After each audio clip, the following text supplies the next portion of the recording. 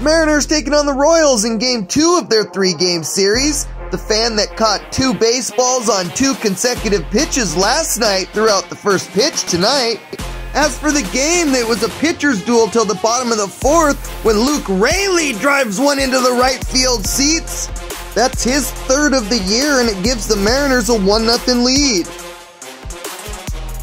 On the mound, Logan Gilbert made the start tonight for the Mariners.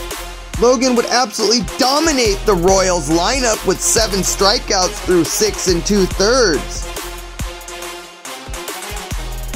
The Royals wouldn't even threaten to score off Gilbert in this one until the top of the 7th when they had runners on the corners and 2 outs.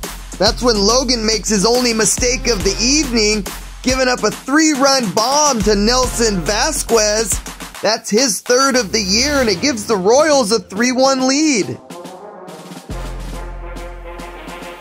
The Mariners had a big opportunity to get back in it in the bottom of the 8th. With runners on the corners and 2 outs, MacArthur gets Raleigh down swinging to end the Mariners' threat. In the 9th, the Mariners would tack on a run when Mitch Haniger goes the other way for a solo shot. That's his 5th of the year, and it cut the Royals' lead to 4-2.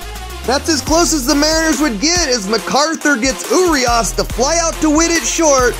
That's gonna do it. Royals win Game 2, 4-2. The Mariners will still have a chance to win the series as they close things out with the Royals Wednesday at 1:10 p.m.